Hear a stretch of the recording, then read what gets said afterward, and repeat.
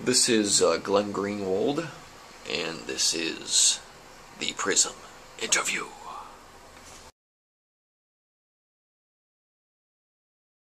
My name is Ed Snowden. I'm 29 years old. I worked for Booz Allen Hamilton as an infrastructure analyst for NSA on a lovely little island chain located 2,390 miles off the west coast of California, a place where dreams are made and normal lives are abandoned. Hawaii. Which island? The only one that matters. Kauai. What are some of the positions you've held previously within the intelligence community? I've always had really ridiculously high intelligence. I was a dreamer and doer in 5th grade, took all AP classes in 12th, graduated with honors, beat that. I meant after high school. Oh.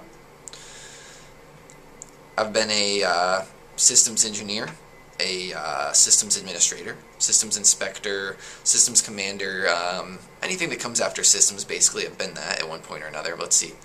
A senior advisor for the Central Intelligence Agency. Huge budget, by the way, the CIA has. Sweet. Solutions consultant, solutions advisor, guru, Zen master, the ambassador to China for a while, and a telecommunications administration's informations systems officer. Now, one of the things people are going to be most interested in trying to understand who you are and what you're thinking is there came some point in time when you crossed the line of thinking about being a whistleblower to making the choice to actually become a whistleblower. Walk people through that. When you're in positions of privileged access, like a telecommunications administration's information systems officer and Zen master, you see things on a broader scale. Like, for instance, why do you drive on parkways and park on driveways? Some things may be very disturbing, but over time, like any job, you get used to it. And what kind of disturbing things have you personally seen? I saw Amanda Bynes getting her hair bleached by a drunk friend. And then all of her hair just fell out right there. And then she threw the bong that we were smoking out of her 36th floor apartment window. Shook me to my core.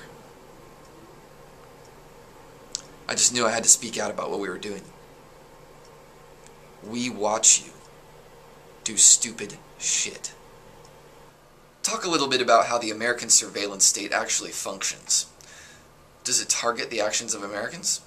We literally know what you are doing at all times. I know where your girlfriend goes to yoga. If you fall out of line, boom, you done, son. And what makes you, a mere 29-year-old, have the authority to do what you're doing, working for the government that we, as tax-paying citizens, basically pay for? Have you ever been to the DMV? Point taken. So, where do we go from here? Well, I'm gonna crack open the minibar and get drunk. Maybe call up old Brennan and tell him just kidding, I'm a triple agent. Well, keep the triple agent thing to yourself. You cut that part out. Anyway, don't bother looking for me. I'm gone.